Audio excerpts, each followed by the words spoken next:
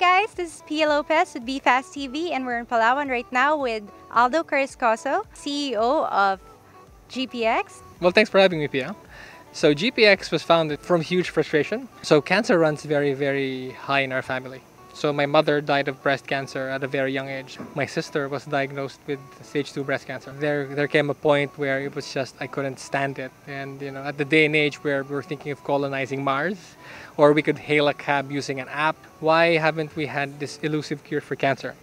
So what GPX is doing is actually using artificial intelligence to find the next generation cure for cancer, essentially. Stanford released a study saying that genomics is so far away from the whole disease treatment itself, it's reached the ceiling.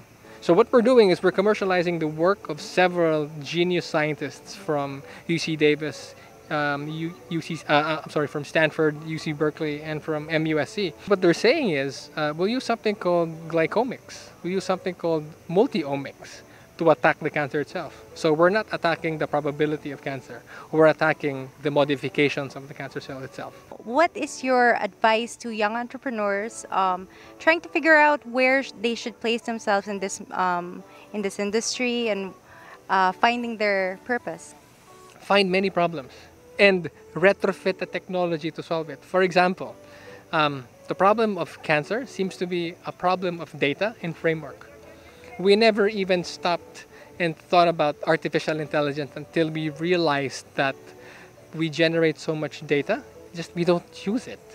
So we started with a very important, very, very hard problem, which became the company's purpose, which was to basically find a cure for cancer. And I know those are strong words, but research, our data, and our current science is showing a pathway towards a therapeutic application. So that's when I tell people, start with why, not with what or how.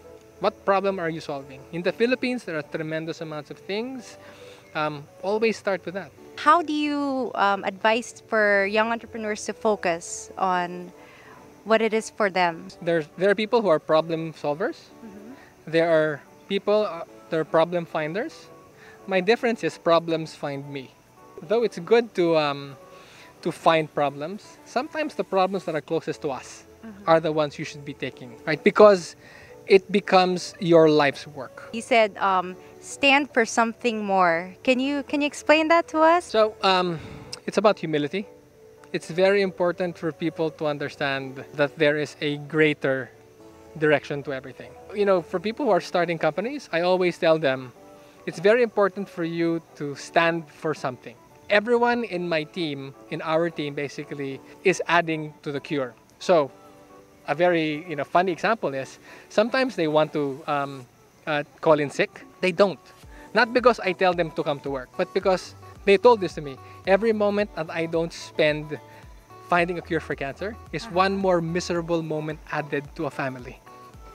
I'm not kidding. So their motivation is outside of me, outside of the company. It's with them. So that's what I do best.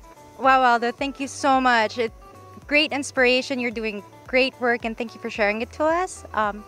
So guys, please don't forget to subscribe to BeFastTV and follow us on Facebook and Instagram.